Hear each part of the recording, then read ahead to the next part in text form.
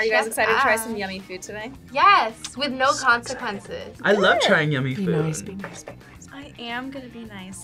Don't lie. I'm not. Okay, you're not. What's the catch though? What do we gotta do? We gotta eat like. There's no catch. Why does everyone always think? Last time I filmed a video with Ash, my throat was burned. Today we've got a taste test that hits a little bit closer to home than our normal episodes because y'all are going to be trying some good old Southern soul food. Oh! Yes! Southern soul food. I'm so excited. What? Yes! Do you know where the South is? You bitch! There's a lot of culture and family behind soul food. I think that's why they call it soul food, right? What's soul food? Like Southern food? Like okra? Grits. Like chitlins? Oh, cornbread. Cornbread, yeah. There's like big arguments like, you do not put sugar in your grits. Yes, you put sugar in your grits. And we're not being punished? We just get to try stuff? You just get to try. What?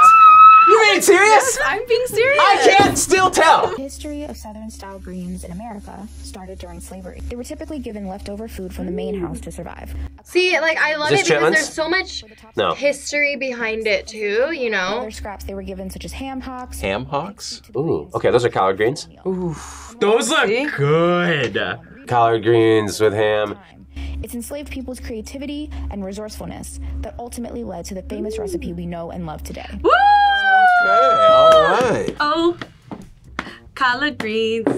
3 degrees, though, make it up for me, drop that, oh. A staple of Southern U.S. cuisine, collard greens are often stewed with other green leafy vegetables and traditionally eaten on New Year's Day to ensure wealth within the coming year. Oh, I didn't know that. They are also often eaten with salted meats, and today we have some ham hocks for you to try. Yum. All right, all right. I feel healthy already. I feel healthy already. Oh, smells great. Oh yeah, this smells great. Oh, that's really good. I don't feel like you can ever go wrong with ham hocks.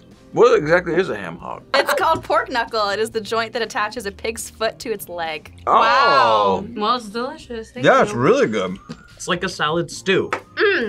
Oh my god, that's so good. How is it? It's so good, and it's so healthy because these dark leafy greens are really good for you. For me, it's like in between kale and spinach. If like kind of like the texture just wise, because it's a little bit firmer than spinach, but not quite as tough as kale. Collard Yeah. greens are actually kind of a superfood. They have been associated with cancer prevention, detox support, heart health, digestive support, and contain anti-inflammatory properties. Really? So they are very, very good for you. I will be taking these home. Ham hocks have been known to cause high blood pressure. Yeah, I mean this is a vegetable that like I could definitely Right, I was get just gonna down say, on. I mean, I do love vegetables, but like this takes it to a whole nother level. Making eating your vegetables Good. fun. Good. This is delicious, absolutely delicious. Delish. fire. Delish. I'm excited. So We're already good. starting off so strong. Yeah. Today I'm making some fried catfish.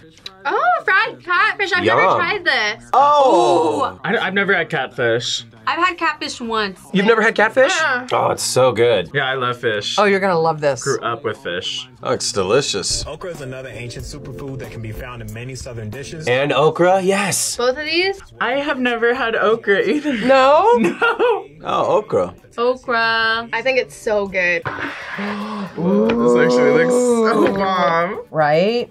Woo! Little crispy okra bites. Oh my god. Oh my god. Seasoned and fried till golden brown and delicious, fried catfish is integral to American soul food and is very popular at fish fries. Fried catfish can be served with just about anything, so here's another staple of soul food, fried okra. What's this, tartar? Tartar. I don't like saying tartar. Pick that up. Oh, look at how crispy and delightful that is. Try some of that tartar sauce that's not aioli. And Oh, it's like literally a fish. little tartar. This is so good. I love all fish. That's good, huh? It's really good. Mm-hmm. This is my first time having catfish. It kind of smells more like chicken than fish. I'm not gonna stop eating this fish until they take it away. it. It doesn't really have a fishy taste. I've never really had catfish, I guess. It's like tender on the inside. The okras are really good. It's super good, huh? It's like so flaky. They're so light and crispy and airy. I'm really messing with the okra, bro.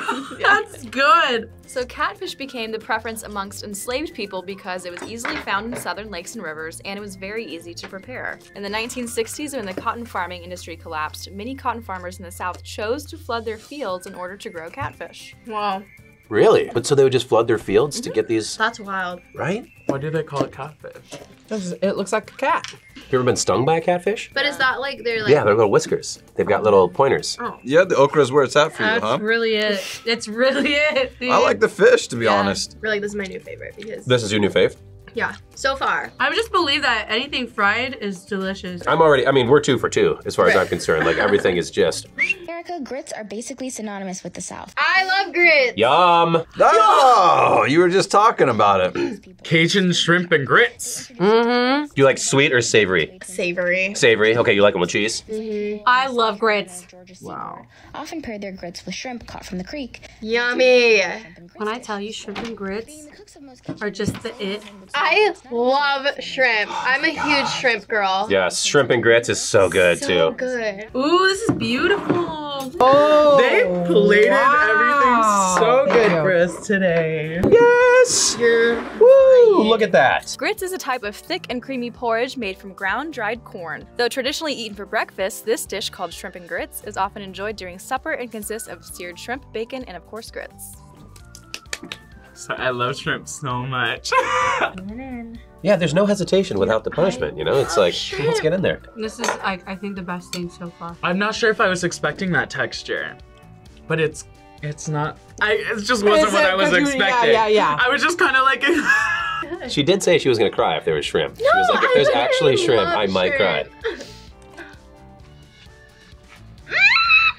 10 out of 10.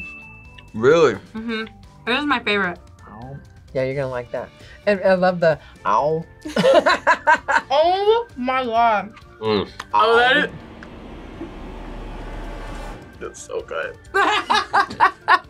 It'd be tough to eat this for breakfast, so I feel like you'd be so full. No, yeah. That's why it's shifted to like more of a later in the day kind of dinner Yeah. meal. The texture of the grits is so perfect too. Oh my god. It's so good. Oh my god. It's really good, huh? Jayka's having a moment. That's true. Oh my god, are you getting emotional? Yeah, this is like really good. There are tears in your eyes. I got soft texture of the grits with a little bit of pop of the sauteed onions and the salt from the ham, and then this really fresh shrimp that's like perfectly sauteed. It's working. You feel it in your soul? I do. Do you guys know about the sweet versus savory grits debate? Mm-mm. So the traditional way of preparing grits errs on the savory side, even often adding in cheese. But in recent years, more and more people have been adding sugar to their grits for a sweeter flavor. It is a hotly debated topic amongst Southerners. It's like oatmeal. Do you put like brown sugar on your Yeah. oatmeal? You Yeah. know what I mean? I don't personally. Yeah. Yeah, I don't want to get in the middle of that debate. I'd just rather just eat both. I remember when you and I went to that soul food place, and there was like somebody told us to put sugar in our grits, and then some other person was like, "No, you do not actually put sugar in your grits." Put And we're cheese like, in them. "Oh, no." Yeah. I'm gonna keep eating this. Sorry, guys. It's so good. 10 out It's of 10. delicious. 10 out of 10. This is my favorite thing I've eaten on the channel so far. This is my favorite one so far. Didn't you say that last Yeah, I did. time? Okay. Chitterlings, widely known by the abbreviated term chitlins, are Chitlins. boiled pork intestines. Oh Chitlins. Okay, yep. Hey, I'm here for it. Let's try it. no! I don't like intestines. Trust me, I've tried every time. Yeah, I've had The preferable chitlins. parts of the pig, they would give the slaves the remainder. This was usually composed of large amounts of offal. Of awful. Awful or West awful. African slaves, however, traditionally used every portion of the animal. Oh my god! Oh my god! Why? Is this it? Oh my god. Chitterlings, or more commonly referred to as chitlins, are a dish made with small intestines of pigs and often cooked with onions, peppers, and potatoes to give them more flavor. Okay, let's get in there, Izzy. I feel like I might like this. I don't know. I think you will. I think Wait, I'm confident. It smells a little bit odd. Ooh. I don't know. Just a It little does bit. have a certain smell to it, doesn't it? I'm telling you, my mom always makes like dishes with intestines. I refuse to eat them. It's pungent, sour. I think is the word. Yeah. Does it taste better than it smells? For sure. Wow, that's not my favorite. Try. Okay, well, let's go. What's your... Oh, you're getting a big bite. You know what it is? I think because intestines is more of like, it's a texture thing for me. Tastes better than it smells. Definitely. Yeah. Yeah? It's not bad. I literally feel like I'm eating inside the pig, bro.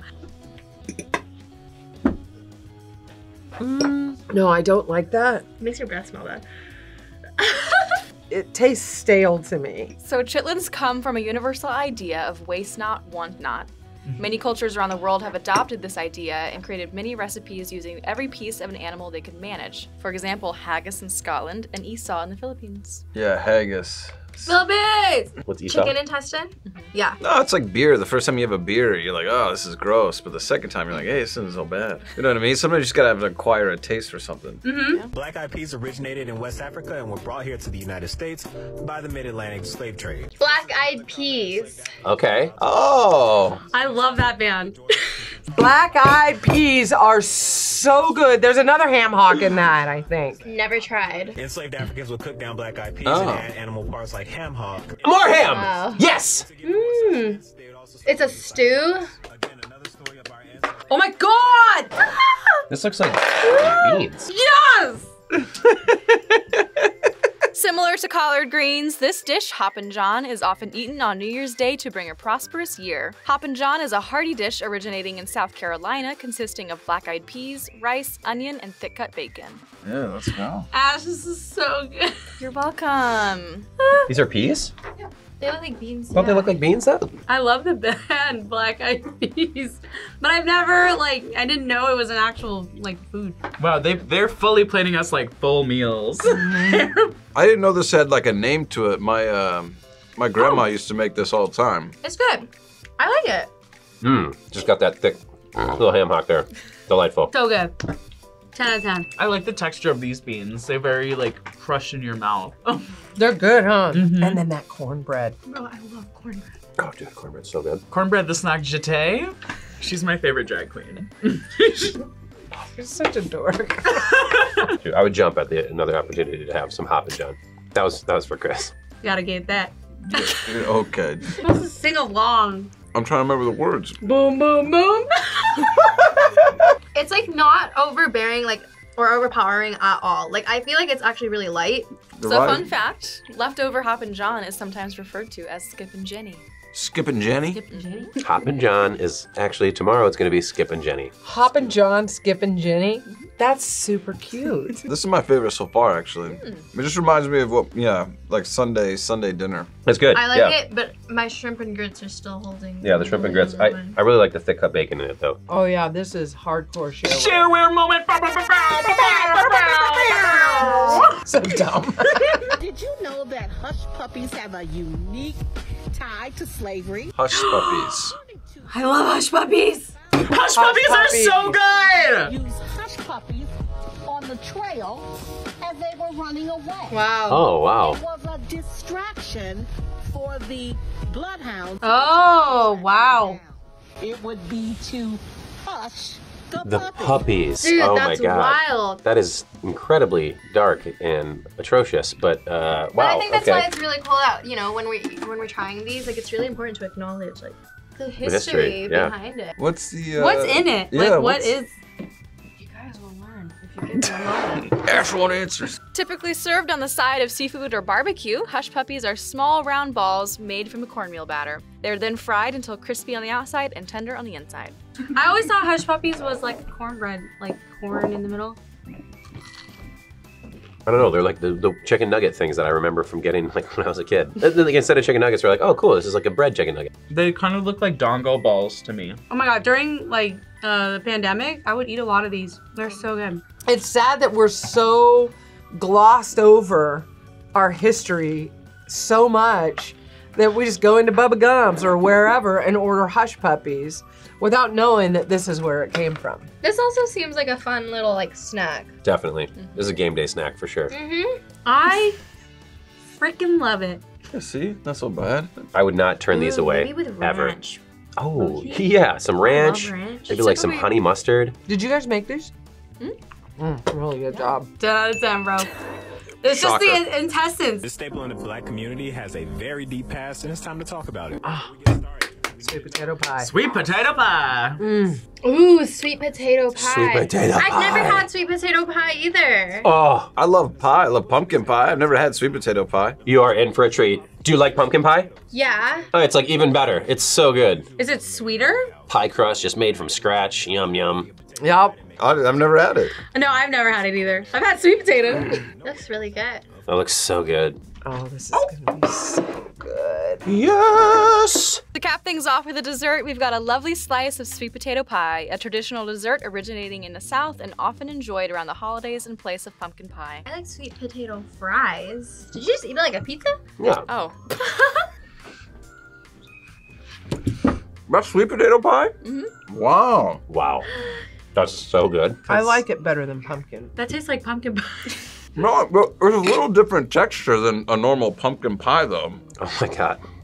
Just going right back in. That's like smoother and more flavorful than like pumpkin pie. Almost like tastes like citrusy pumpkin and pie. bright a little bit. Like it's just got a little bit lighter. Honestly, I can't spot the difference between this and pumpkin pie. I'm not gonna lie. Yeah, it's like, it's light. I like it. I do like sweet potato pie, like I said, better It's nice than and pumpkin. airy. It's really, really good. I don't know. I think I like this one better. I think I do like this a little bit more than pumpkin pie though. It's so good, right? Sweet potato's like sweet naturally, and pumpkin is not really like Oh, it's not, yeah.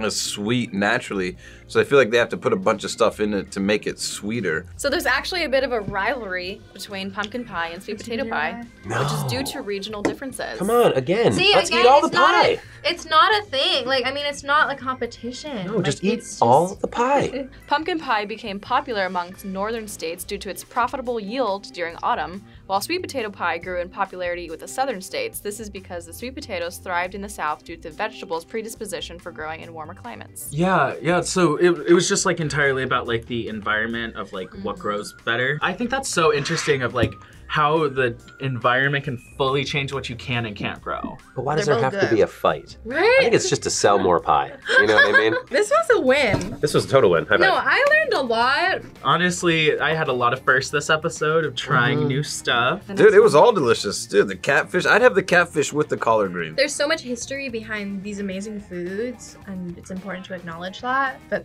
the shrimp and grits, man, I'm gonna be dreaming about those. We already know what your favorite was. Loved the Cajun shrimp and grits. I think the rice and black-eyed peas, I think, is probably my favorite. Honestly, I think it was the collard greens. Oh wow. I think it was the collard greens. Collard greens are Yeah. good. The cornbread and Hushpuppies are like, if not the same. Well, I'll have Skip and Jenny for lunch tomorrow.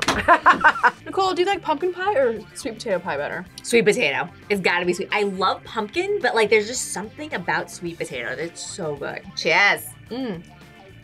Thank you guys so much for watching this soul food episode. What other foods do you want to see us try? Let us know in the comments down below.